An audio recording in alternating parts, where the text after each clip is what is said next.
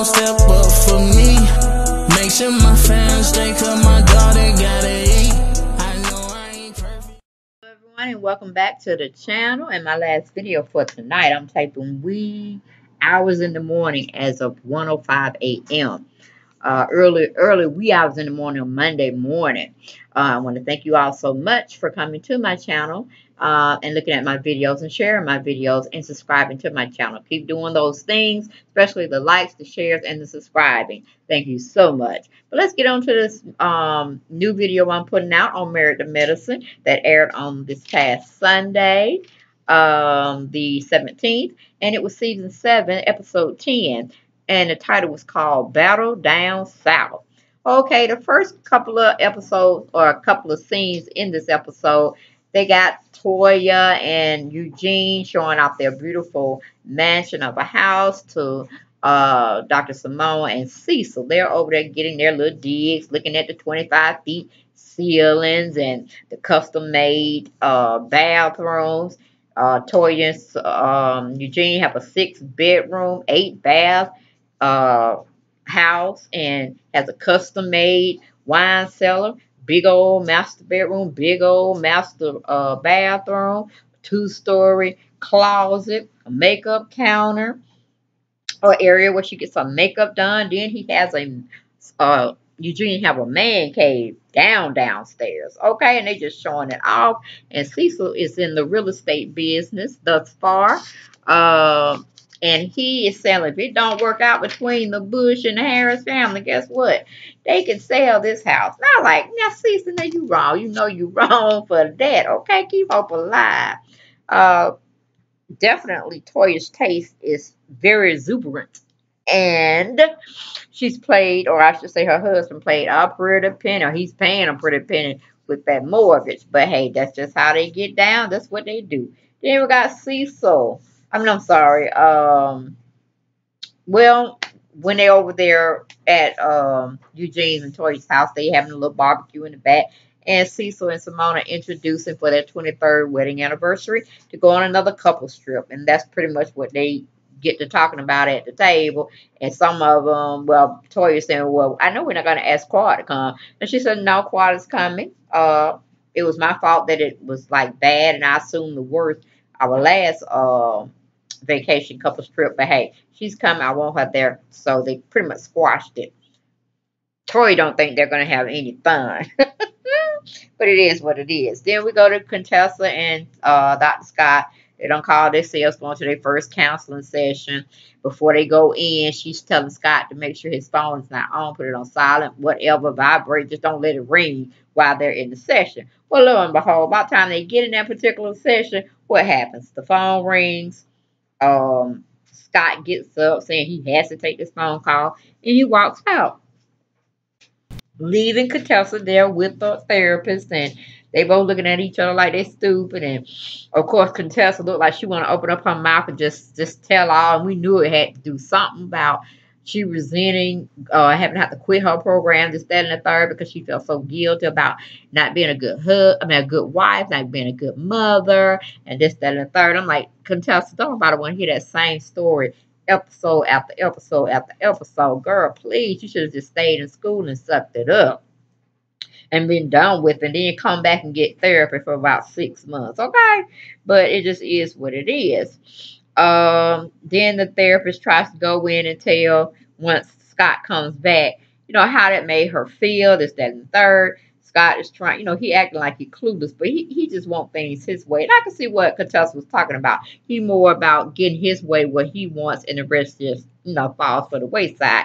Seems like he's more that I make the breaking, I bring it home, you fry it up in the pan and take care of the kids in the home. I go out there and do what I got to do. Now, if you really want to help me, okay. But guess what? I'm still going to have you to do your mother, oh, excuse me, your motherly duties as well as your wife duties, okay? So I think that's kind of unfair of Scott wanting her to bring home the bacon and fry it up as well.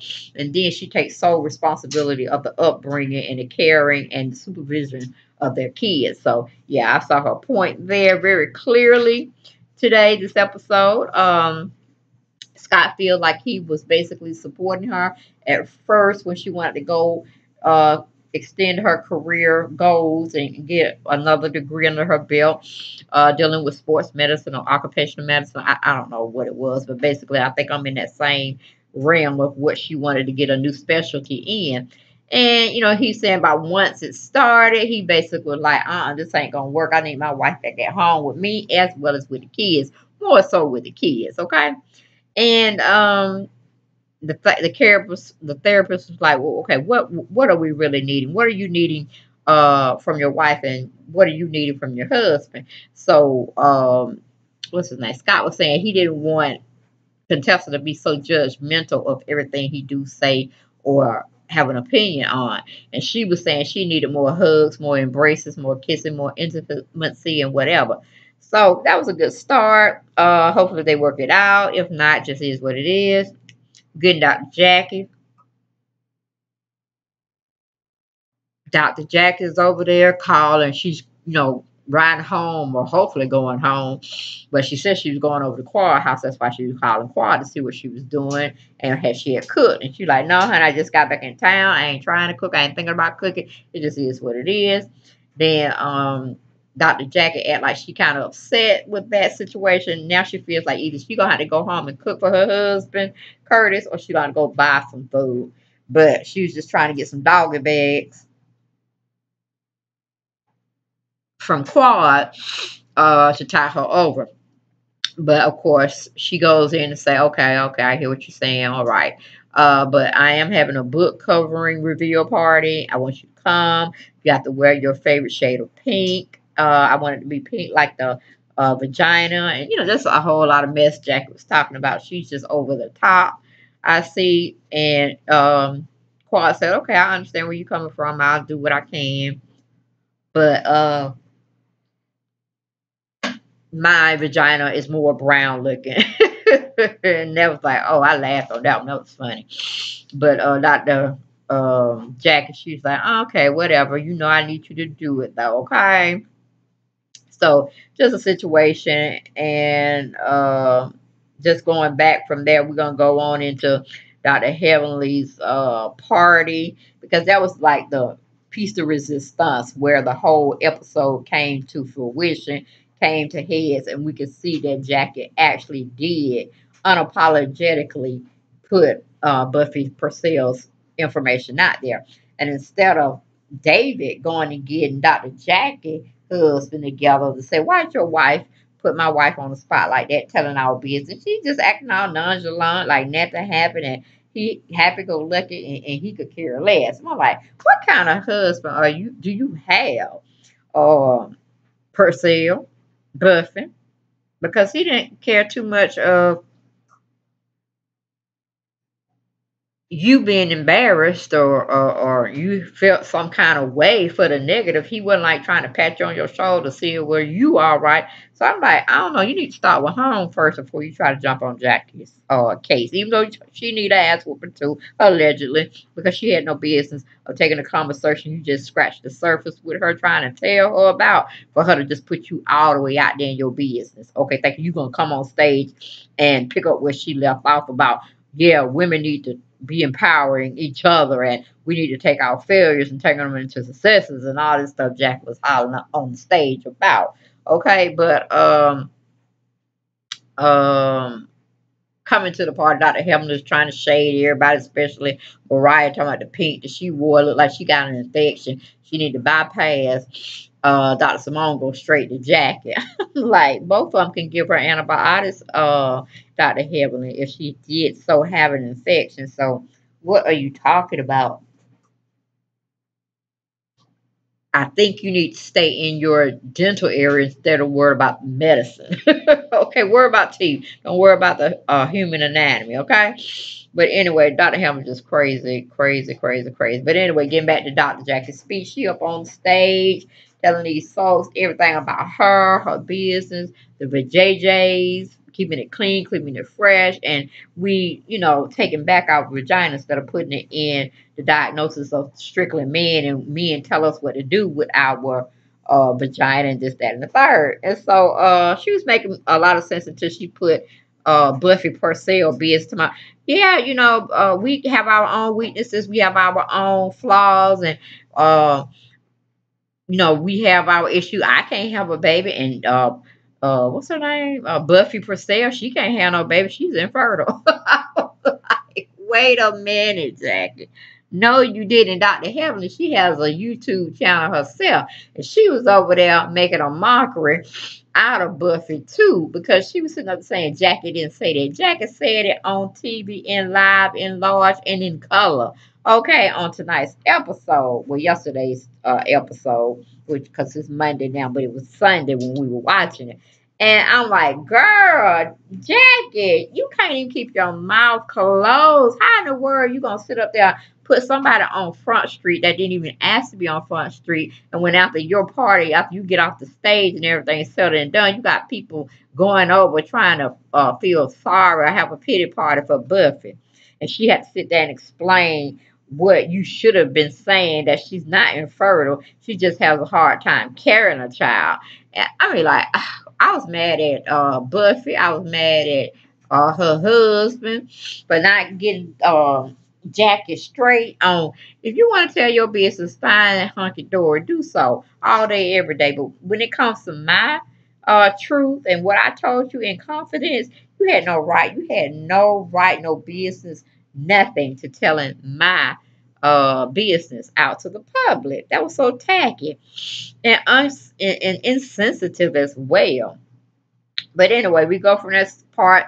Jackie don't offer no apologies, no nothing. They just all, kind of gathering around Buffy to say, "Is that true what Jackie said?" And I'm so sorry for you. Well, you could try this, try that, and try to get, pregnant, this, that, and third. And then you got Buffy sitting up there trying to explain everything from A to Z and why she don't need to adopt or whatever. She just has to be, patient, and hopefully a baby will stick in her womb and stay there for the duration of carrying the baby until the 9 months are over. Then she delivered. But child, she put her in a very impossible position. And none of the women had guts enough to sit there and tell Jackie. Now, Jackie, you were wrong. You were so viciously wrong for putting out that girl business in the street. Are you crazy, girl? Are you drinking something? Did you take something? Like some illicit drugs or something you got him? Because that was just so out of order. That's what all of them should have did. Sold her up from the top of her head to the sole of her feet. But then nobody say anything. So I'm charging foul on all those women there.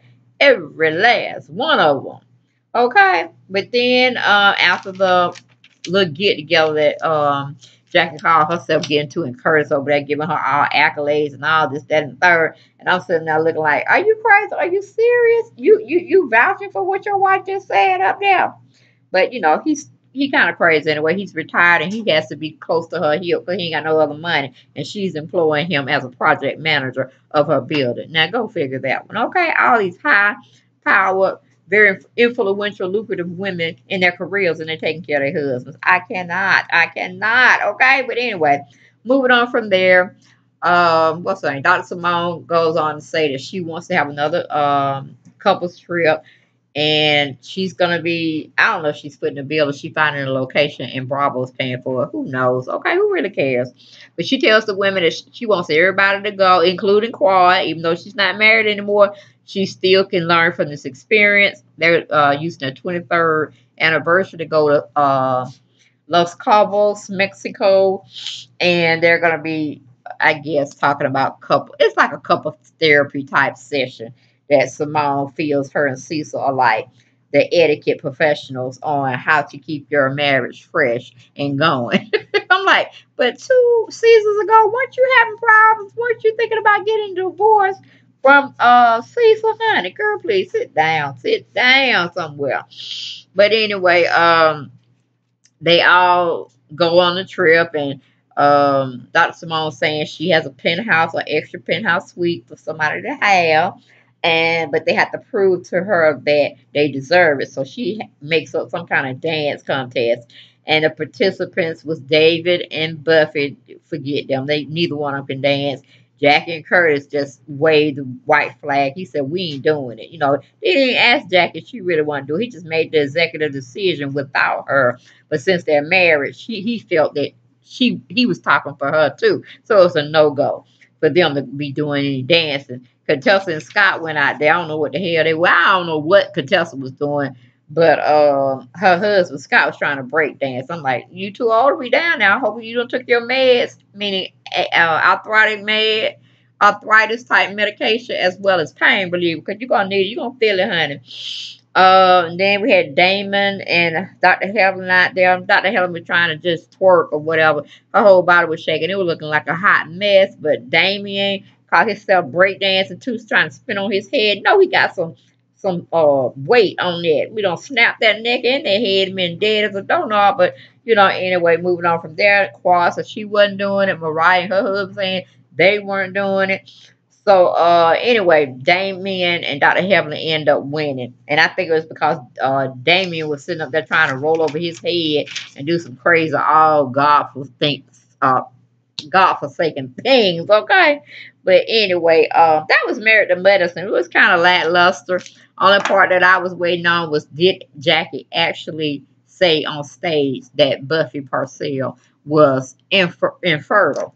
And she actually did, and she didn't apologize for it. She didn't do, girl, man, please. We would have been scrapping up on that stage, okay? I would have went up on that stage and told them people that Jackie really, something I gave to her in confidence. She pretty much broke the trust and told y'all. I would have been telling them everything. Then cuss her ass out and went home.